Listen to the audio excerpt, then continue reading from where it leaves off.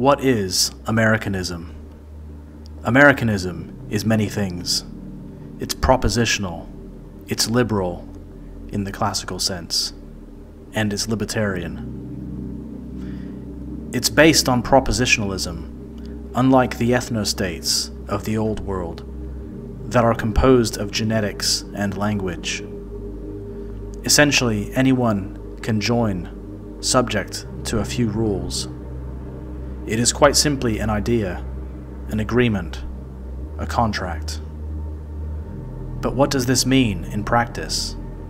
Well, it means modernism, the American way of life, freedom to be whatever you want, without the social boundaries tied to tradition or religion. It's a shortcut, the ability to reinvent yourself. It may have had humble beginnings, but without the traditional moral authority, it would inevitably become corrupted. The pursuit of materialism, and not just the progression towards, but the encouragement of vice, which has in some ways been flipped and turned into virtue. After assuming the role of global hegemon and world police, or should I say, world terrorist, US foreign policy has been the cause of war, death, and destruction on an immense scale. Yes, my fellow America bros, I may sound anti-American, but I'm not. I'm anti-American foreign policy. As an American myself, I have no problem stating that these warmongers in Washington and their oligarch paymasters are extremely evil and do not represent the American people. Since 1941, the reins of American foreign policy have been hijacked by a certain group, and since that date, as if by coincidence, the USA has been the cause of, and been involved directly or indirectly, in just about every war and conflict around the world. Yes, war equals big money, and wherever money can be found, so will an American flag. So how do you promote and maintain a war industry when you claim to be the beacon of freedom and democracy, whilst claiming the moral high ground and pretending to promote peace? The answer is Hollywood and the control of information through the mainstream media. By elevating the American way of life and ridiculing the so-called less advanced countries by labeling them as backward and oppressive, it becomes easier to gain support for military intervention, regime change, and revolutions, especially with full control of the entertainment industry and news media. Creating narratives is as simple as writing a script. Americanism was promoted from the 50s until fairly recently. It claimed to be patriotic, Christian, and more or less conservative, but it also promoted large corporate-style business, modern living, materialism, convenience, pragmatism, and permissiveness, or liberalism. All this can be summarized in one word: modernity. Americanism has always been sold as this idea of freedom, which I'm not saying is bad. We are all made free, and should remain so. However, without a moral foundation, freedom and democracy cannot work. So it's an easy sell, as every person wants to enjoy freedom. But what is meant by freedom? Free to be immoral? Free to follow one's desires? Do as thy will, as long as it doesn't involve harming others.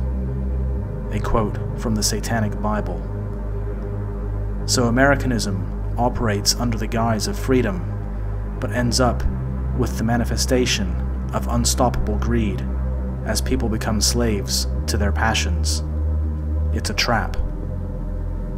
The liberal ruling class understood that there was no need to be oppressive and rule with an iron fist through violence and hard power.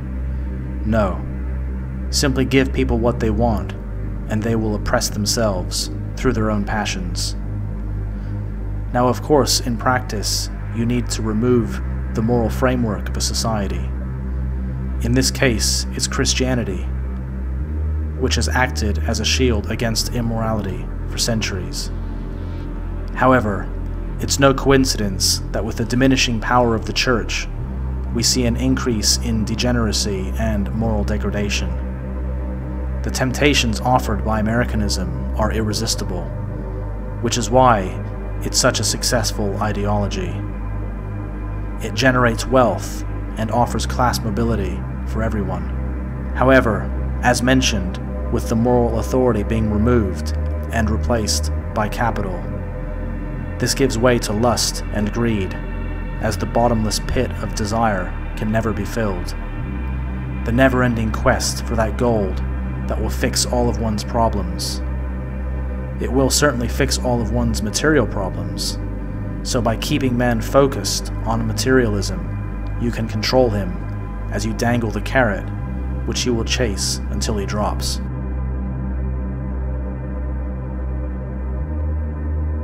In God we trust. Which God are we talking about here? Wasn't the separation of church and state one of the founding principles? Wasn't God excluded from politics? After all, this was a post-Enlightenment idea, and there is no place for superstition in this new, rational world. This God that we so trust in is in fact some pagan deity, or we can just call it for what it is: Mammon, the god of riches. Man is easily tempted, and the father of lies knows this, which is why we've seen the rise of atheism correlate with modern degeneracy, as the old pagan gods are once again being worshipped: Moloch, Baal, and Mammon. Americanism is neo-paganism, hyper-individualistic, and worship of the self, which inevitably leads to human sacrifice, which is exactly what abortion is. This is nothing new. This is a repeat of history. Man either respects the natural order and the moral laws, or he rejects them and descends into chaos.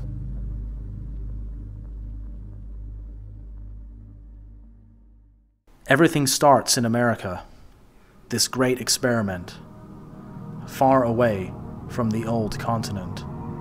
It is the petri dish of social engineering, the test tube of society. Any new ideas that prove successful are then rolled out to the rest of the world. This took decades, and many places rejected American ideas, until recently when the internet and air travel allowed for Americanism to be exported more rapidly.